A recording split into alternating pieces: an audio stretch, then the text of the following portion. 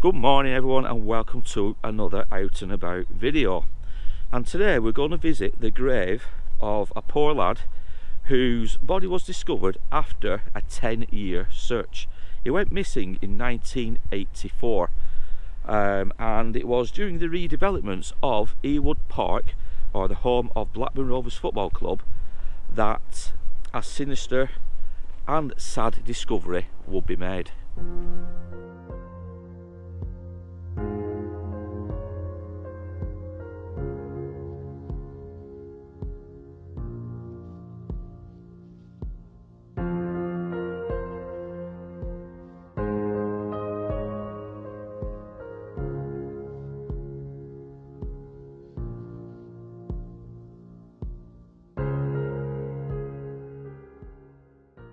When Blackburn Rovers lifted the Premier League title in 1994, it was the accumulation of 5 years investment by a man known as Jack Walker.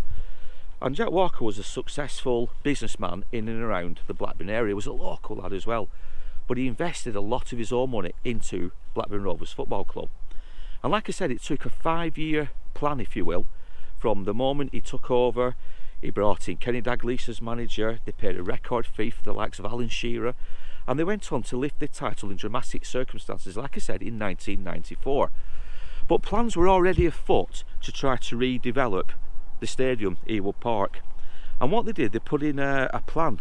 I think it was 3 stands that they were renovating and improving, and that was to stay in line with the Premier League's so-called big boys at the time. And Jack Walker knew that he had the nucleus of great things at Ewood Park. So like I said, he invested a lot of his own money, and in 1994 they lifted the Premier League title.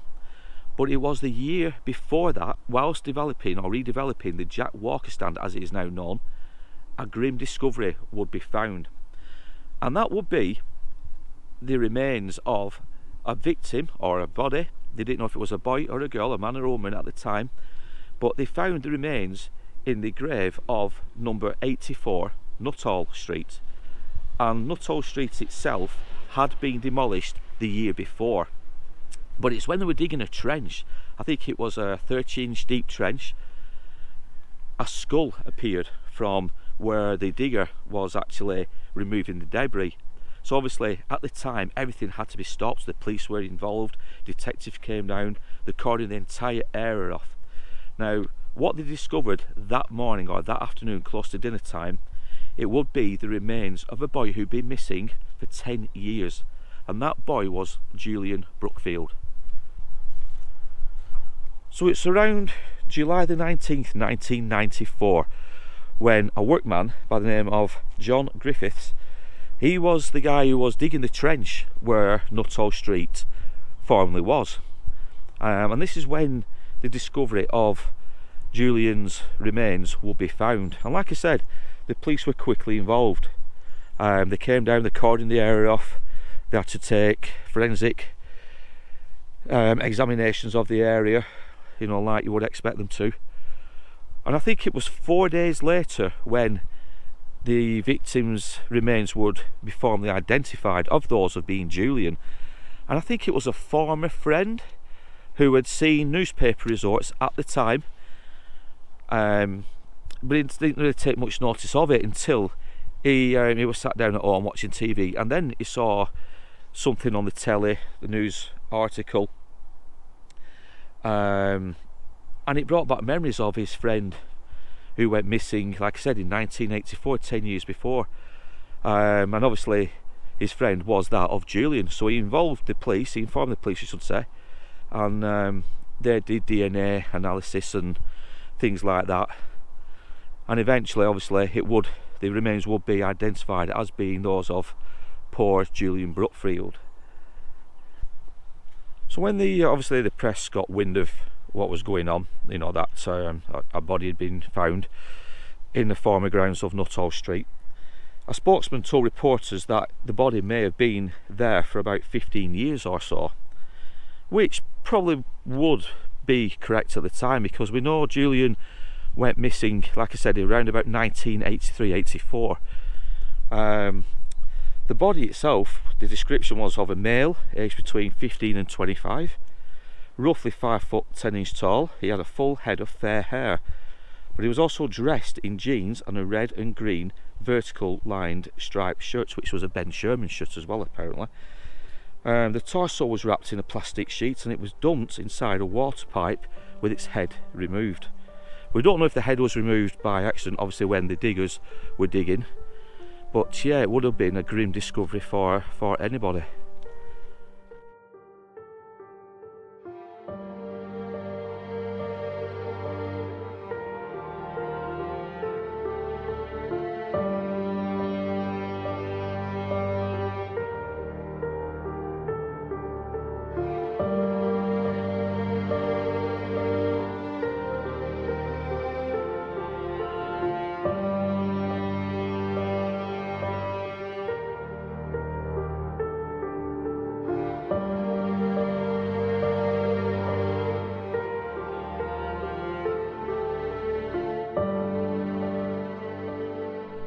So we've actually found Julian's final resting place, and for those interested, if they want to come down and obviously pay the respects, his headstone number is J27, and we'll show directions how to get here when we make our way back to the car.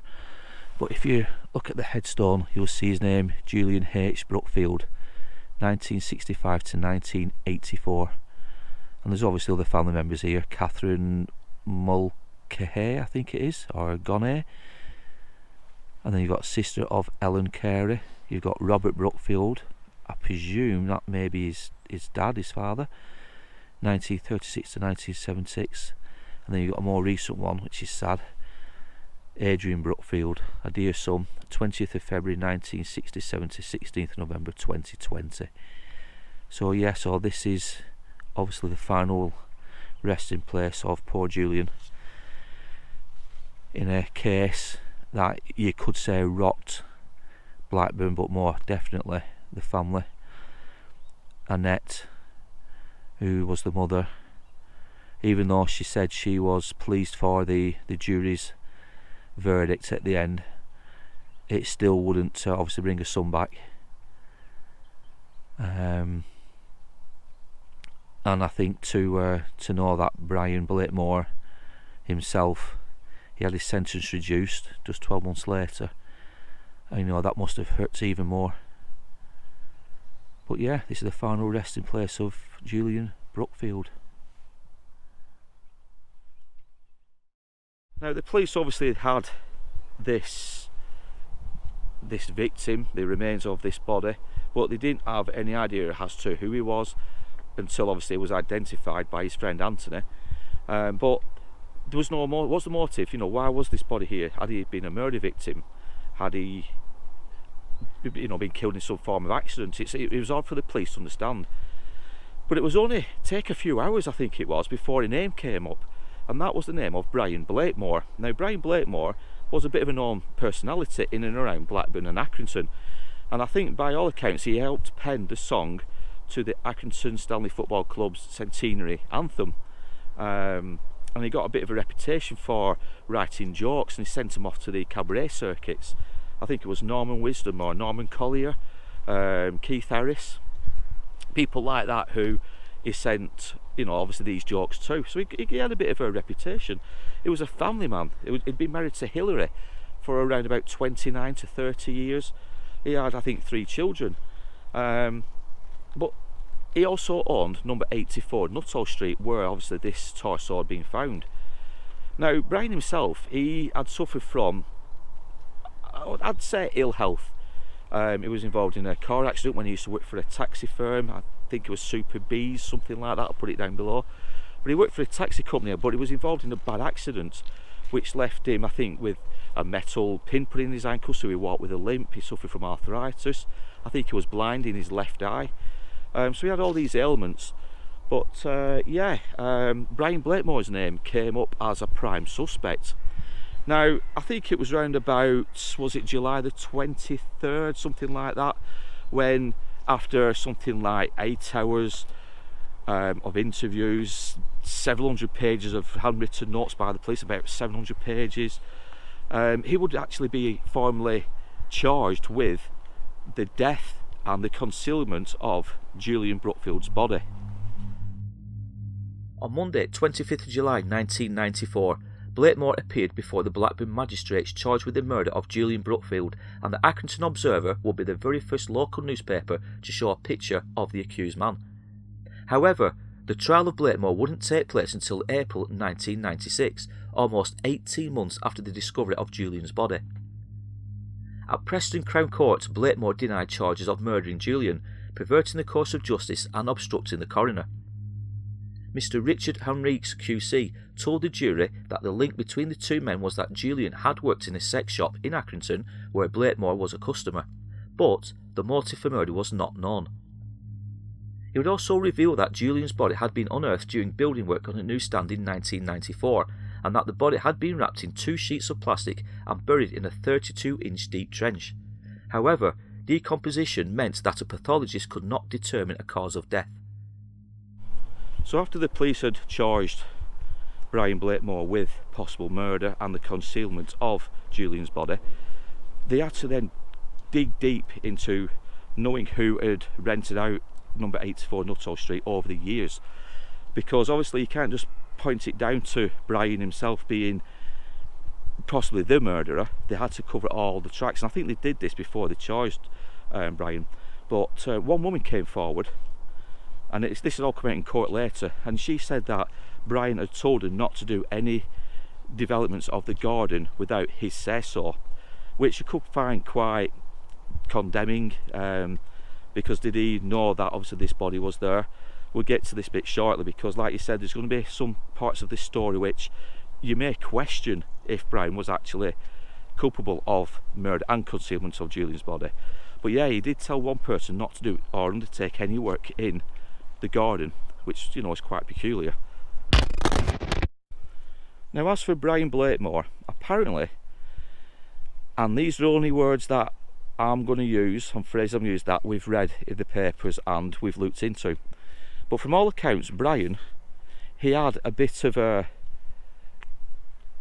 darker side to him, in that he was into bondage, he was into pornography.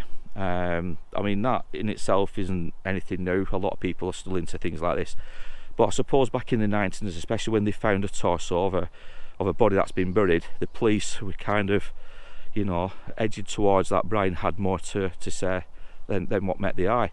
But he used to pay for agency workers to come up from Manchester, and he'd pay them so he could take photos of women in bondage gear, in bondage situations. He used to send off for sex catalogues in Nelson, a sex shop from Nelson. But what has all this got to do with Julian? Now, apparently Julian did get a job working in a sex shop, and this is how the police seem to think he encountered Brian Blakemore for obviously the first time. But then you ask the question, but what has Julian's death got to do with Brian? Now, when it went to court, all that the actual prosecutors could come out with was that something had gone wrong at number 84 Nuttall Street, and Brian, for whatever reason, has ended up killing Julian and trying to dispose of his body. But as Brian's family reiterated, there's absolutely no proof that her father had committed the murder.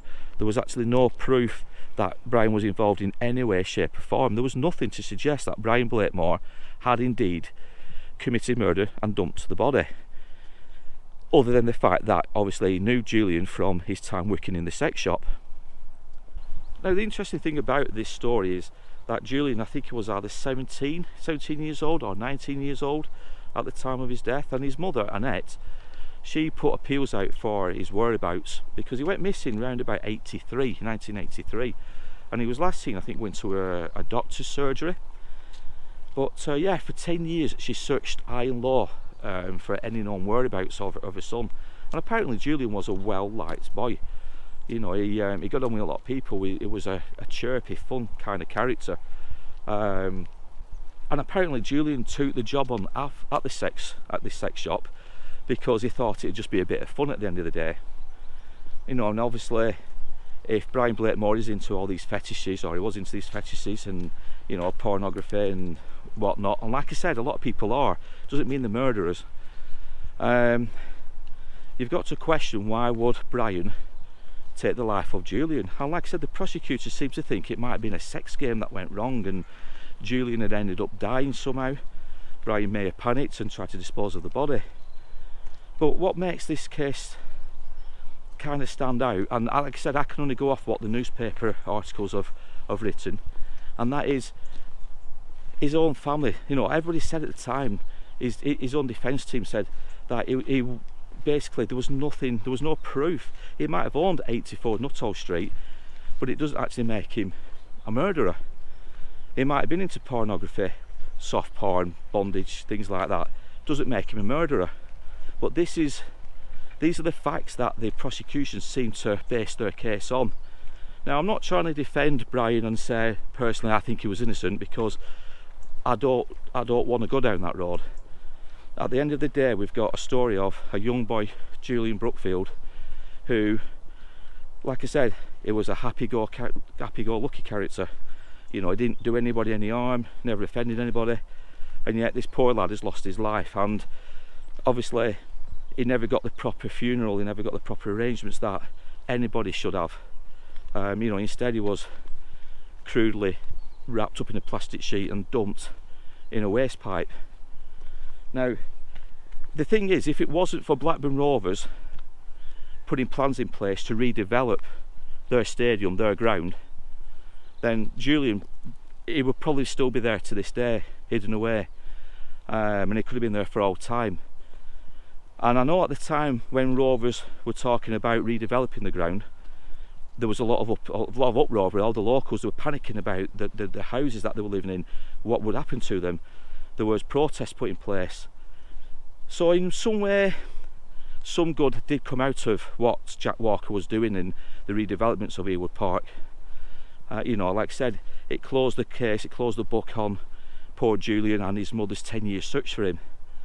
I mean, but nevertheless, it still won't bring Julian back, and it is such a tragic case.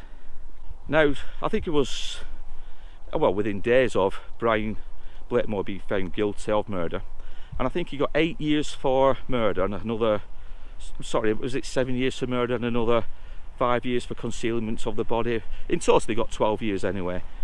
But his family put an appeal in straight away, and I think it was July the following year when that appeal was successful, and I think he ended up serving something like 5 years, that's all, 8 years in total for obviously the murder and concealment of Julian's body.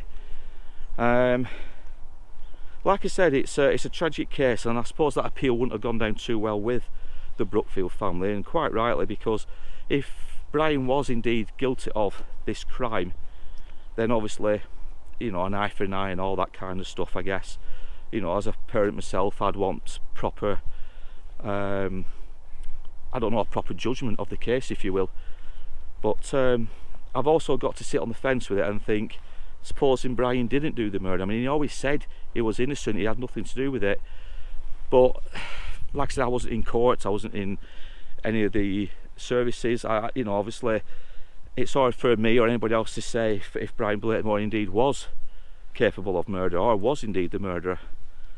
But yeah, it's such a tragic case. It really is. Brian Blakemore himself, I mean, I don't want to sound insensitive at all with anybody in this story. He could well still be alive today. I don't know. He's obviously got family, children themselves who are probably still around. They might be still locally. But yeah, really is a tragic case, and one that brings home that obviously when a loved one goes missing, you'll do anything to try to find them. And obviously if you haven't got full closure on that, such as Annette, they haven't got closure, I don't think, personally, on this one. There's always doubt going to be there. But yeah, sad.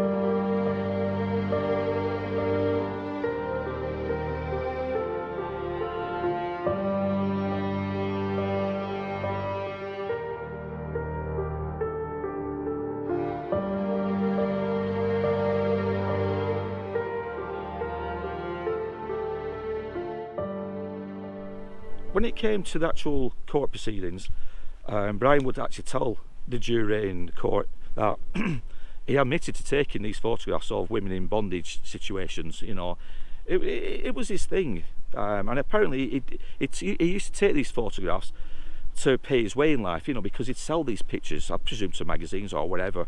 But that was his reasoning. He'd pay money to hire these girls for photographs, which, even though they weren't extreme, they were still seen at the time to be a bit shady. But yeah, it apparently got into all this just so he could pay his way in life. But his wife found out, Hillary found out, so he told the court and the jury that as soon as his wife found out she wasn't happy with it, he stopped doing it. It wasn't something that he kept on doing behind her back or anything like that. He literally stopped there and then taking these photographs. But yeah, it seemed to me that the whole prosecution based everything on Brian just simply because he had this fetish, or if that's what you want to call it, when it came to pornography, soft porn. Well, it might not have been a fetish if he was doing it to make ends meet. Well, this is what I'm saying. You know, like Vicky just said, you know, people do things, don't they, to make money, you know, to like pay the way in life. And because of Brian's actual injuries, he probably was struggling for work. He probably couldn't get the type of jobs that he used to could get. You know, like I said, he was walking with a severe limp, he was blind in one eye, he had arthritis, so it probably was limited to what he could do. So yeah, I can quite understand why obviously he was doing these extra jobs, these extra things to try and raise money. But it just didn't go down too well, obviously, with the prosecution and everybody else, because Julian worked in a sex shop, because it was a sex shop, and obviously Brian was into pornography. I think they've put two and two together, and obviously Brian is obviously the murderer, he's the person who's concealed Julian's body. But like I said, I don't want to go down that road because I wasn't in court, I wasn't there. It's up to you, the viewer, to decide on, you know, if Brian himself was guilty of such a crime and concealment of Julian's body. I mean, this video at the end of the day is about visiting poor Julian and visiting his final resting place, paying our respects, which we've done, but also obviously touching upon how he died and how his body was found.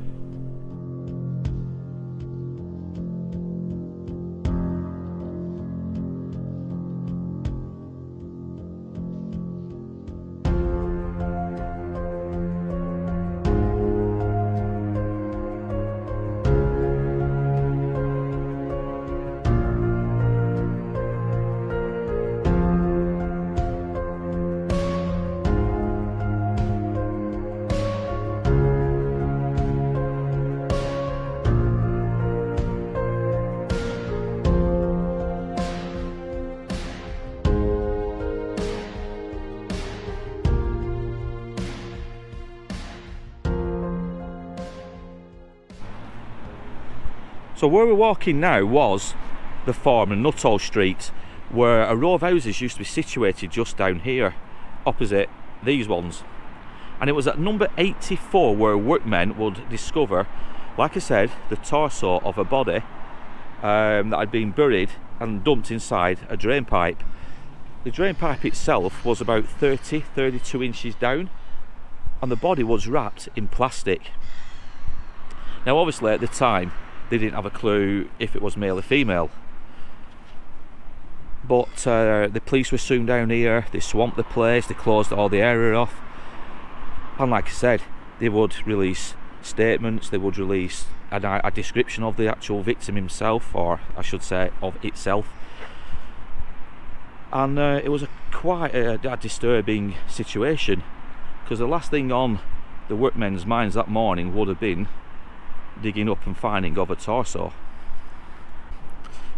Yeah, so I think it was towards the end of the Jack Walker stand, which obviously is over here, was where 84 was.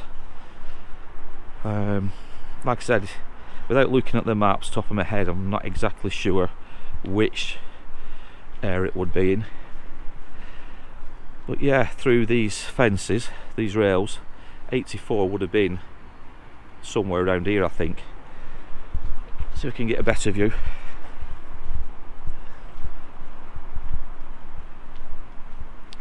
But to think that if obviously the workmen hadn't have been excavating and redeveloping all of this as part of the redevelopment phase of Ewood Park, Julian would still be here today underground, and that's what makes it even more sadder.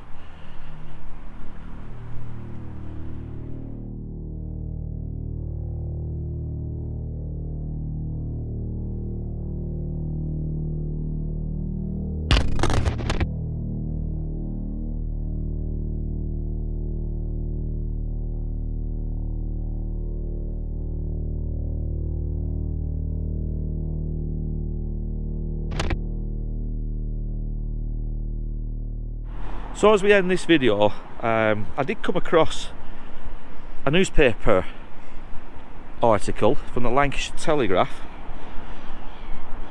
and it's from Julian's mother herself, basically sticking up for her son, which any parent would do. And it's quite poignant, not only just for Julian, but for what we do here on the Days of Horror channel. And I'm going to read it out to you, and I think you guys will understand. But it goes on to say, whether the victim is a child killed by a drunken driver, an old person dying as a result of a mugging, or an intended victim of a violent death, they can bear no witness. They have no defence, no voice. They cannot tell their story. They cannot speak the truth, nor can they lie. They have all received a death sentence, and they have no voice, no finger to point. They have nothing at all. They are the victims, the dead. So that's it from Ewood Park, where we're going to end this story. Normally we would start the story from here and go to the cemetery, but in this occasion we thought we'd do it the opposite way around. But if you did like this story, or if, like I said, if you know this story, if you've heard of this story, comment down below, tell me what your thoughts are. Like I said, I'm not going to point the finger at Brian Blakemore, and I do really feel sorry for the family of Julian. But like I said, I've said it quite a few times in this video, I wasn't, you know, participating in the jury, I wasn't at the trials. We're just telling the story of Julian, trying to remember him best way we can. If you visit our website, www.daysofhorror.com, you can read a lot more on this tragic tale. There's a lot more information. I've wrote about many of the letters that went to and from the Lancashire Telegraph. Like I said, one from Brian's family, I think it was his daughter called Heidi, like the message I've just read out there from Annette, the mother of Julian. So visit our website, www.daysofhorror.com, for more information on this tragic tale. But if you did like this story, you did like this content, as tragic as it is, don't forget to give us a big thumbs up, don't forget to comment down below, and obviously subscribe to the channel, because we do have a lot more videos coming on a regular basis.